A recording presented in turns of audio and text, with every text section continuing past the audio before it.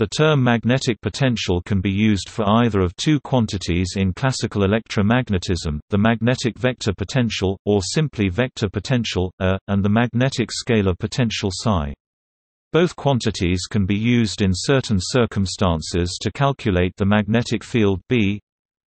The more frequently used magnetic vector potential is defined so that its curl is equal to the magnetic field times A equals B. Text style nabla times mathbf A equals mathbf B. Together with the electric potential phi, the magnetic vector potential can be used to specify the electric field E as well. Therefore, many equations of electromagnetism can be written either in terms of the fields E and B, or equivalently in terms of the potentials phi and A. In more advanced theories such as quantum mechanics, most equations use potentials rather than fields.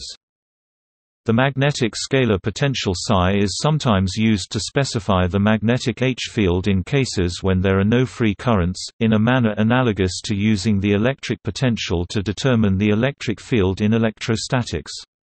One important use of psi is to determine the magnetic field due to permanent magnets when their magnetization is known. With some care, the scalar potential can be extended to include free currents as well. Historically, Lord Kelvin first introduced vector potential in 1851, along with the formula relating it to the magnetic field.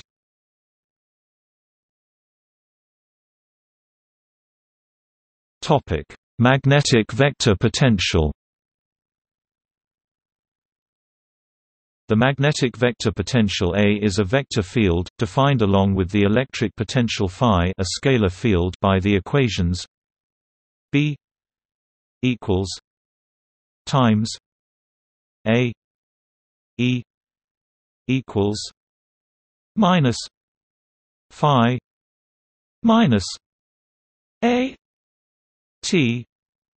Display style mathbf B equals nabla times mathbf A quad mathbf E equals nabla phi frac partial mathbf A partial T, where B is the magnetic field and E is the electric field.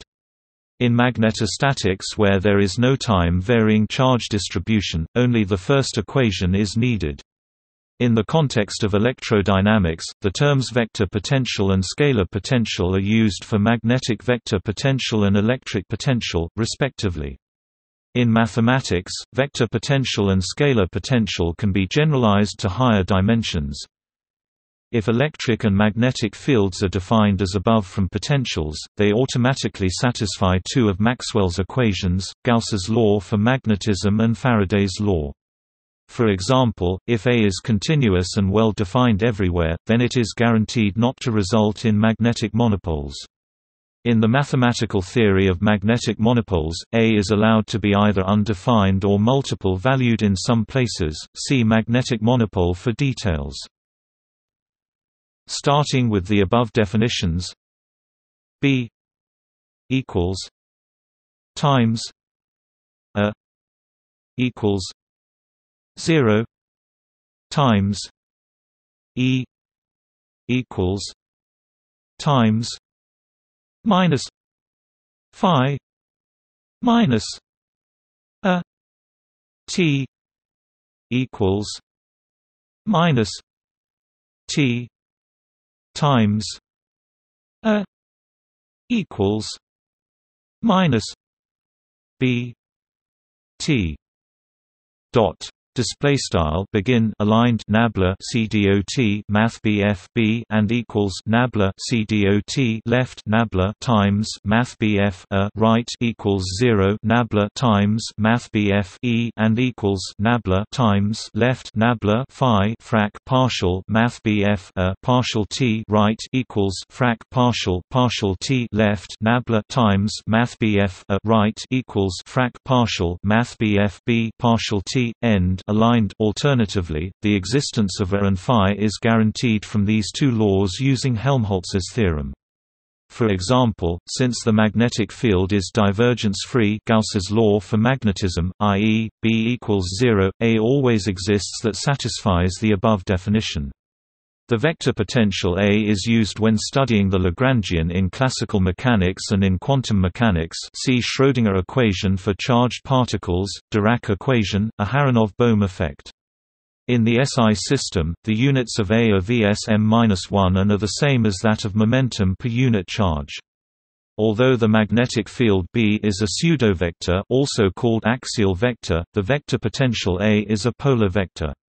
This means that if the right-hand rule for cross products were replaced with a left-hand rule, but without changing any other equations or definitions, then B would switch signs, but A would not change.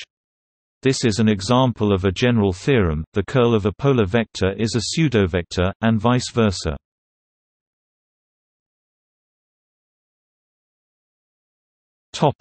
Gauge choices.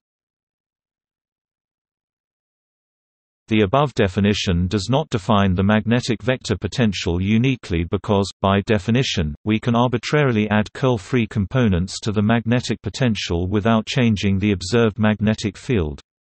Thus, there is a degree of freedom available when choosing A. This condition is known as gauge invariance.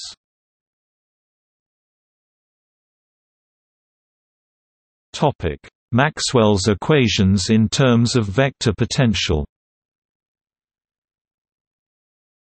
Using the above definition of the potentials and applying it to the other two Maxwell's equations, the ones that are not automatically satisfied, results in a complicated differential equation that can be simplified using the Lorentz gauge, where A is chosen to satisfy A plus 1 C 2 phi T equals 0. Display style nabla CDOT Math BF a plus frac 1 C caret 2 frac partial phi partial T equals 0. Using the Lorentz gauge, Maxwell's equations can be written compactly in terms of the magnetic vector potential A and the electric scalar potential phi 2 phi minus 1 C 2 phi T 2 equals minus rho E0 2 a minus 1 C 2 A T2 equals minus mu 0 J display style begin aligned nabla caret 2 phi frac 1 C caret 2 frac partial caret 2 phi partial T caret 2 and equals frac rho epsilon underscore 0 nabla caret 2 Math BF a frac 1 C caret 2 frac partial caret 2 Math BF a partial T caret 2 and equals mu underscore 0 Math BF J end aligned. In other gauges, the equations are different. A different notation to write these same equations using four vectors is shown below.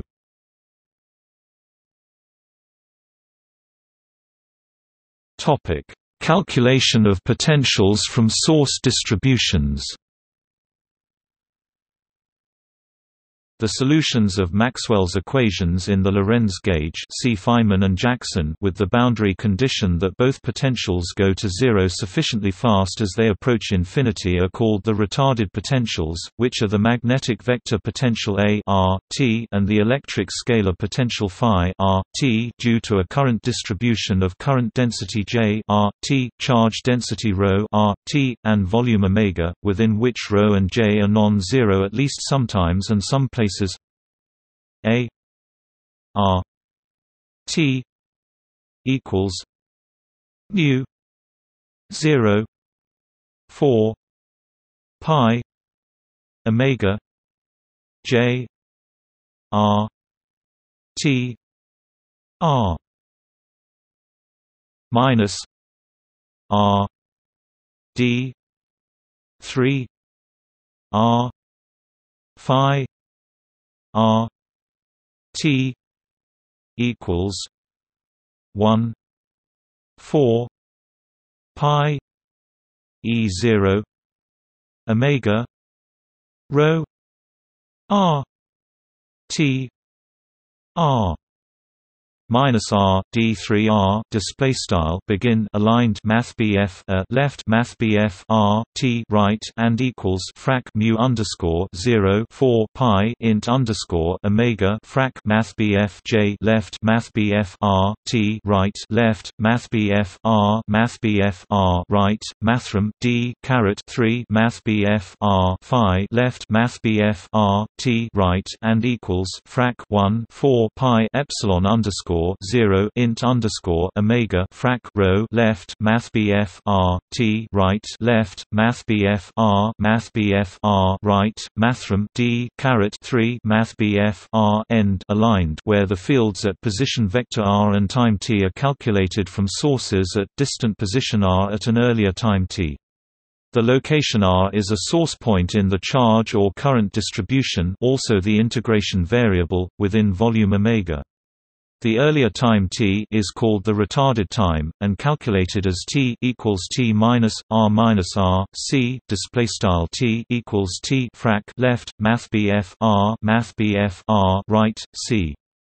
There are a few notable things about a and phi calculated in this way. The Lorentz gauge condition a plus 1 c 2 phi T equals 0. Display style nabla CDOT mathbf plus frac 1 C caret 2 frac partial phi partial T equals 0 is satisfied. The position of r, the point at which values for phi and a are found, only enters the equation as part of the scalar distance from r to r. The direction from r to r does not enter into the equation. The only thing that matters about a source point is how far away it is. The integrand uses retarded time, t. This simply reflects the fact that changes in the sources propagate at the speed of light. Hence the charge and current densities affecting the electric and magnetic potential at r and t, from remote location r must also be at some prior time t. The equation for A is a vector equation. In Cartesian coordinates, the equation separates into three scalar equations: A x r t equals mu 0 4 pi omega j x r t r minus r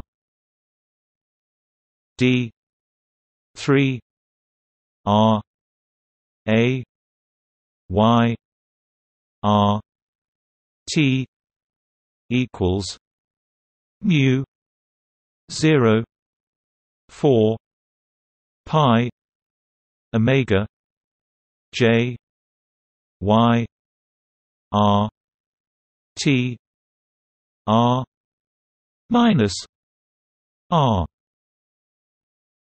d 3 r a z r t equals mu 0 4 pi omega j z r t r minus r d3r display style begin aligned a underscore x left mathbf r t right and equals frac mu underscore 0 4 pi int underscore omega frac j underscore x left mathbf r t right left mathbf r right mathrm d caret 3 mathbf r a underscore y left mathbf r t right and equals frac mu underscore 0 4 pi int underscore omega frac j underscore y left mathbf r t right left mathbf r right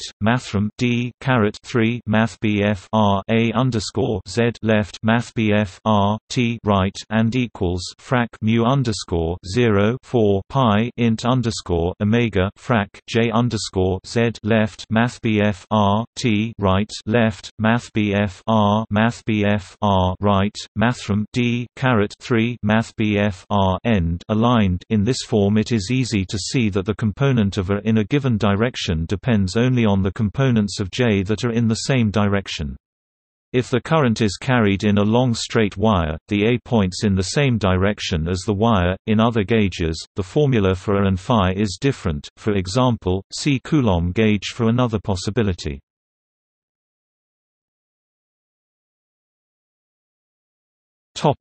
Depiction of the A field.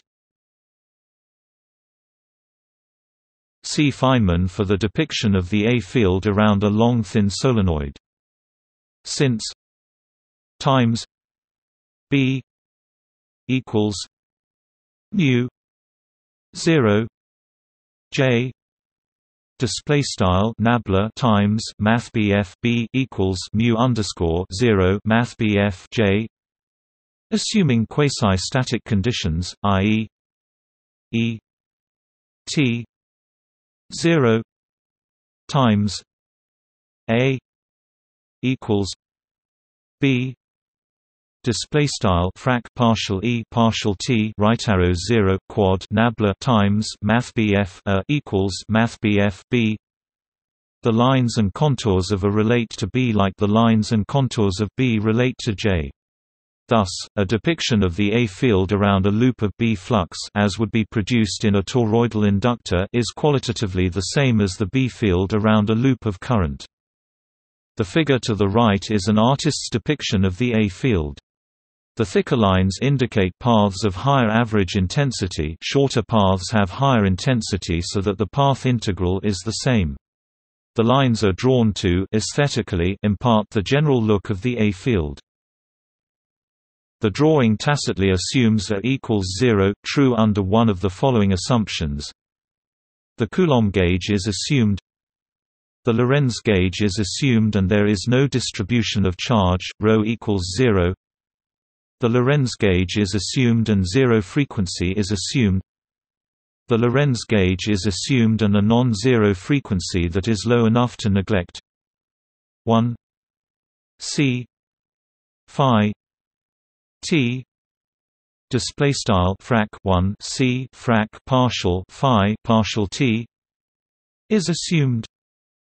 Electromagnetic four potential. In the context of special relativity, it is natural to join the magnetic vector potential together with the scalar electric potential into the electromagnetic potential, also called four potential.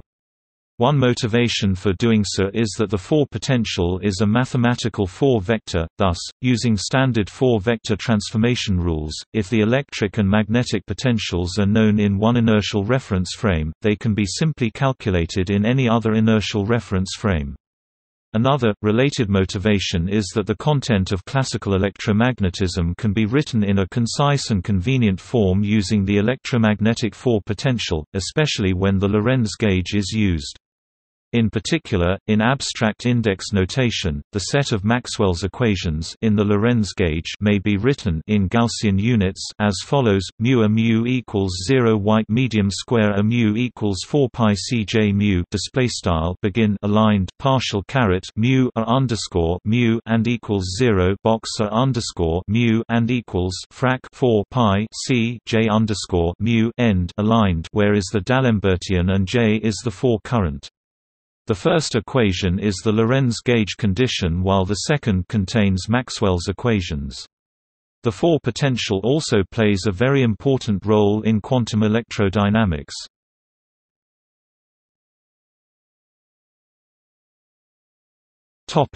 Magnetic scalar potential. The scalar potential is another useful quantity in describing the magnetic field, especially for permanent magnets. In a simply connected domain where there is no free current, times H equals 0 display style nabla times math H equals 0. Hence we can define a magnetic scalar potential psi as H equals minus psi display style math H equals nabla psi. Using the definition of H B equals mu 0 H plus M equals 0. Display style nabla CDOT Math B equals mu underscore 0 nabla CDOT left Math H plus Math M right equals 0. It follows that 2 psi equals minus H equals M. Display style nabla caret 2 psi equals nabla CDOT Math H equals nabla CDOT Math M. Here, M acts as the source for magnetic field, much like P acts as the source for electric field. So analogously to bound electric charge, the quantity ρ M equals minus M. Display style ρ underscore M equals nabla CDOT Math M is called the bound magnetic charge. If there is free current, one may subtract the contribution of free current per Biot-Savart law from total magnetic field and solve the remainder with the scalar potential method. To date there has not been any reproducible evidence for the existence of magnetic monopoles.